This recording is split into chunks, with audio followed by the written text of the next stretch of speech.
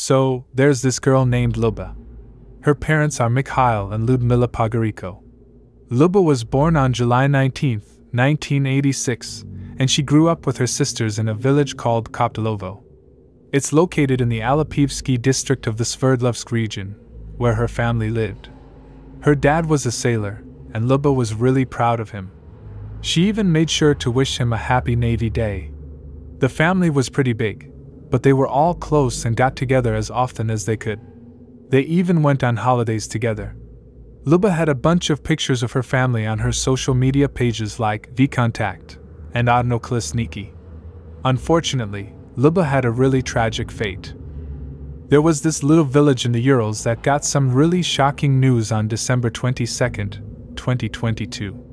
Lyubov Belyushina, who was already a mother of 5 and had split up with her husband, disappeared. She was only 36 years old. Her ex-husband, who she was co-parenting with, got worried when he couldn't reach her and went to the police. Friends and family were really confused and didn't know what to think. They searched the area while volunteers and police also looked for her. Everyone was just trying to figure out what happened and started to suspect each other.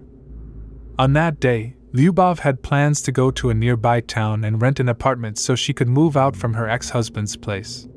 She wanted to check out the new place, so she went to see it. Lyubov's dad and sister lived in Reza, so she planned to go visit them as well.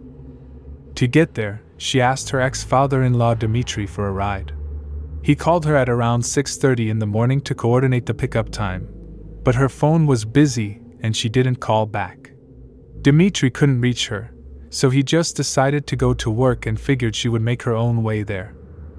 On that day, Lyubov had plans to go to a nearby town and rent an apartment so she could move out from her ex-husband's place. She wanted to check out the new place, so she went to see it. Lyubov's dad and sister lived in Reza, so she planned to go visit them as well. To get there, she asked her ex-father-in-law Dmitry for a ride. He called her at around 6:30 in the morning to coordinate the pickup time, but her phone was busy and she didn't call back. Dmitry couldn't reach her, so he just decided to go to work and figured she would make her own way there.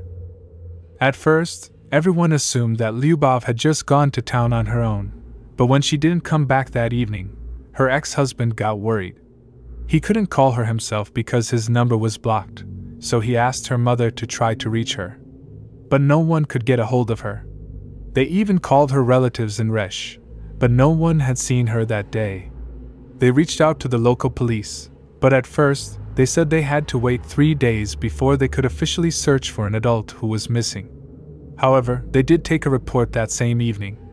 For almost 3 weeks, volunteers searched the woods along the highway, and the police interviewed her family members. Lyubov's ex-husband, Alexander, even took a polygraph test, and it showed that he had nothing to do with her disappearance. When the weather got really cold, they had to stop searching the woods. Instead, they started an informational search. On New Year's Eve, all of Lyubov's friends and family made a wish that she would be found. Her ex-husband even told her mother that he would take care of her no matter what, even if she was disabled. But unfortunately, there was still no news about Lyubov. Everyone was pretty sure that the woman decided to go to town by herself, but she didn't come back in the evening. Her ex-husband got worried and was the first to notice her absence. He asked her mother to call Lyubov. His number was blocked, but she wasn't available. So they called her relatives in Resh and found out that she didn't visit her father or sister that day. They even called the district policeman, who initially said they couldn't start searching for her since it hadn't been 3 days yet, which is the standard protocol for adults, but they still took a police report on the same evening. For almost 3 weeks, they searched for Lyubov. Volunteers thoroughly searched the woods along the highway, and the police interviewed her relatives. Her ex-husband, Alexander, was even given a polygraph test, and the results showed that he had nothing to do with her disappearance. But when the harsh winter frost came, the search had to be stopped, and they initiated an informational search. On New Year's Eve, all their friends and relatives made a wish that Lyubov would be found. Her ex-husband even told her mother that he didn't care about her condition. Even if she was crippled or disabled, he would still take care of her. But still, there was no news. Lyubov has been married twice. Her first marriage was with Alexei Yaroshnikov on April 18, 2005 in the town of Resh, and they had a son named Maxim. Then, on April 16, 2010, she married Alexander Belyushin, who she had known since 5th grade, and they had a daughter named Nastia on April 30, 2008. On their wedding day, Lyubov decided to wear a blue dress instead of the traditional white one. After getting married, the couple had 3 more children, 2 daughters, one of them named Maria, and a son named Igor. However, their personal life was quite challenging. Alexander had previous convictions and would often become jealous, blackmail, threaten, insult, and even physically abuse Lyubov. There were also rumors circulating in the village that he had cheated on her with her sister, Evgenia. According to Alexander's mother, the couple had divorced twice before and were finally separated by the court on October 11, 2022. However, they still continued to live together. Lyubov and Alexander were together for 15 years before something happened that caused them to separate. Their relatives had different ideas about what happened, but many of them suspected Alexander, who was 37 years old at the time. He denied any wrongdoing, but eventually admitted that he did raise his hand against Lyubov in August, before they got divorced. Apparently, he was really drunk and didn't mean to hurt her, but she fell off the porch and ended up in the hospital. Alexander was fined 13,000 rubles and warned that if he did it again, he could go to jail. Alexander claims that he never touched Lyubov again after that incident, but people in the village still spread rumors that he beat her and kicked her out of the house. However, he says that Lyubov would often come home drunk and yell at him, so he would go to another room to avoid conflict. Lyubov's mother, Lyudmila, spoke to Channel 4 and expressed her fears about Alexander. She said, "I'm afraid he'll kill me." She also described Alexander as being okay when he's sober, but when he's drunk, he becomes very aggressive. The family with children had support from both sides of their parents, who did what they could to help. The husband worked on a grader while the wife was a sales clerk at the Success store in the village. Even though their income wasn't very high for a big family, they received good financial assistance from Lyubov's parents. Her mother went as far as to buy them a Largus car on credit so that her son-in-law could commute to work in town. Alexander's mother and stepfather also made themselves available to see their grandchildren whenever they were needed. As for the children's paternity, there were rumors in the village according to Alexander's relatives. They claimed that not all of the children were his and that the youngest daughter didn't resemble him at all. Risa, however, insists that these rumors were not unfounded and that there were reasons behind them. The father of the family was hurt by these insinuations and became irritated. On the other hand, the family's friends and relatives say that these suspicions were just Alexander's own fantasies. Despite all of this, he loved all of the children and considered them his own. Since the ex-spouses had a complicated relationship, Alexander was seen as the main suspect when Lyuba disappeared. However, he was able to pass a polygraph test that showed he wasn't involved. Anastasia, their older daughter, testified that her father was at home when her mother left in the early morning of December 22nd. The schoolgirl also took a polygraph test, with her father's consent. The older son mentioned that the store where their mom worked was robbed in November, a month before she disappeared. She had personally told him about it.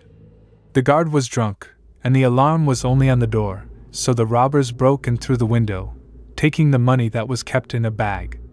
It appeared as though the robbers had been tipped off, and he thinks it could have been one of his colleagues who orchestrated it.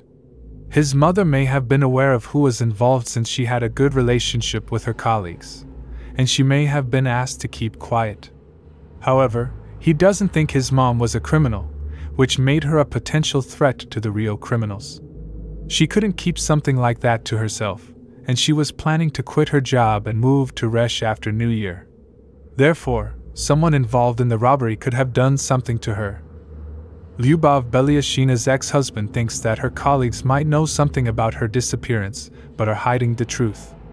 After the robbery, Lyuba told him that one of her colleagues, who was in charge of the money, forgot to put it in the safe, which had around 100,000 rubles in it. He suspects that this colleague might have done it intentionally. Alexander also claims that he hacked her phone and found out that she had been calling her ex-convict, who had killed someone and just got out of prison. In the days leading up to Lyuba's disappearance, there was a strange white car parked outside the store, which wasn't from the village. Alexander believes that Lyuba's colleagues should be questioned with a lie detector test. However, it was later revealed that Lyuba herself complained to her younger sister a few days before her disappearance, saying that she had a bad feeling. She did not mention any names in her messages, but said that she was tired and had no strength left. She cried every night, and her eyes hurt. Her ex-husband was mentally and verbally abusive to her, insulting her in every way possible, and even writing to her boyfriend. Lyubov's messages to her sister included one where she said, "He said something would happen in 2 days and no one would help. If anything happens to me, it's his fault." So, on January 10th, things got really intense. Investigators showed up at Alexander's house and started searching his car. They took it away on a tow truck for inspection and brought Alexander to the Alapaevsky Investigation Department. They even asked him to take another polygraph test. According to Alexander's mother, he was really nervous and shaky before they took him away. He wanted to refuse the test, but they insisted. Later that evening, he called his mother from a different phone, which the police had apparently given him. He said, "If I don't come back today, I'll never come back." The next morning, he called again from a different number saying, "They locked me up, they won't let me out again." On the same day, investigators also searched Dmitri's car and brought him in for a polygraph test. Even Alexander's 2 daughters, Nastya and Masha, were taken in for questioning along with Dmitri's daughters, Lyubov and Alexander. Despite all this, neither Risa nor Dmitri, Alexander's stepfather, believed that he was guilty.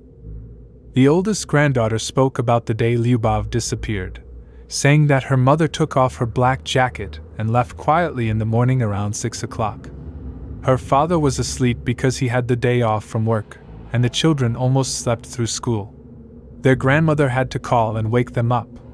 When they came home from school, their father was already home, and his car was parked nearby, under the snow.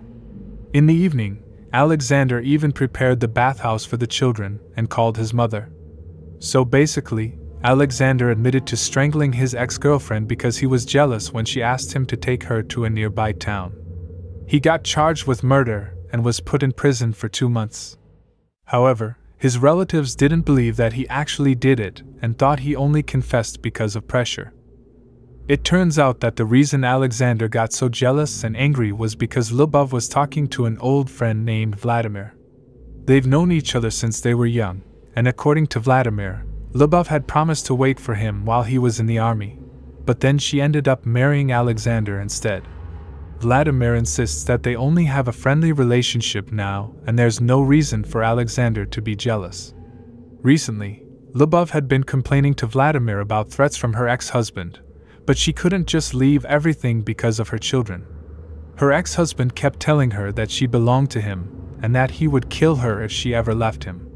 However, it's a bit confusing why Lyubov would ask her ex-husband to take her to see the rented apartment in Resh if she was afraid of his threats and things were so bad between them. Maybe they had come to another truce in their long, unhealthy relationship, which may be normal for some people. The official investigation states that on the day of the tragedy, Lyubov asked her ex-husband to take her to the Sverdlovsk District to look for a new place to live. However, they got into an argument on the way and ended up getting out of the car. Unfortunately, their relationship came to a criminal end and he took Lyubov's body to a bridge over the Resh River and hid it in a spruce forest, covering it with snow.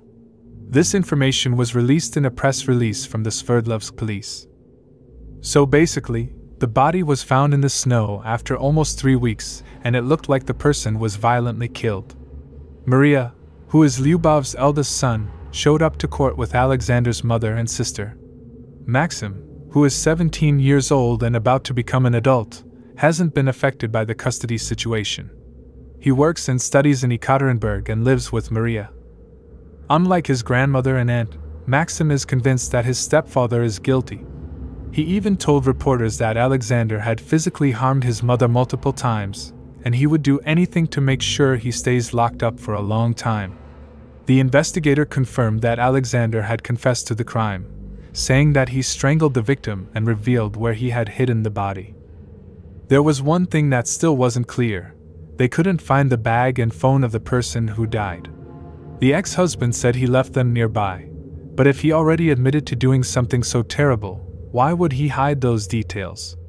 During the court session, Risa couldn't take it anymore and yelled out, "Sasha, tell me you're innocent. Say it." He was silent and responded with gestures. His mother and sister interpreted this as him being forced to confess. Before passing judgment, the judge asked Alexander, "You're being accused of a serious crime. Do you have anything to say?" Alexander replied, "I didn't mean to kill her." As a result of the court's decision, he was arrested for 2 months and then charged with murder.